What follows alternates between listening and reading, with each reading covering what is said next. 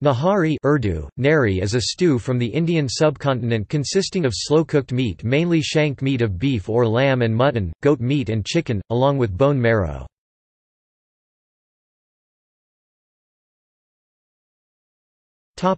History.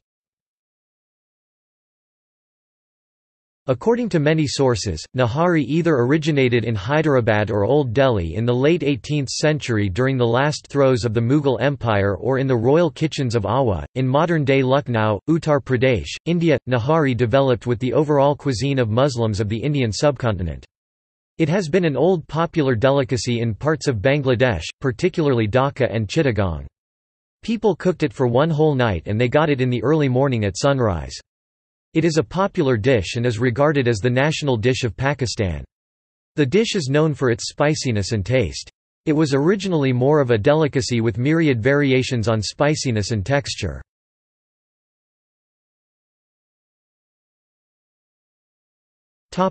Popularity.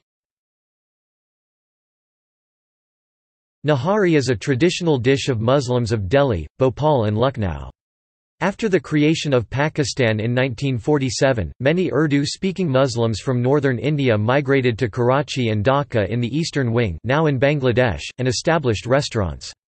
In Karachi, Nihari became a roaring success and soon all over Pakistan. Now Nihari is available in Pakistani restaurants around the world. Nihari is considered to be the national dish of Pakistan. In some restaurants, a few kilos from each day's leftover Nihari is added to the next day's pot.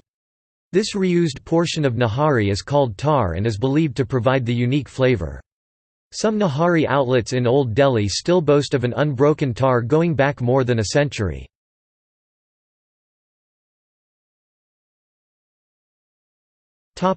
Medication.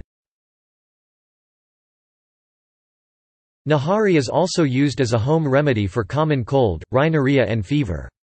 According to a legend, it was concocted at least 100 years ago in Delhi by a hakim.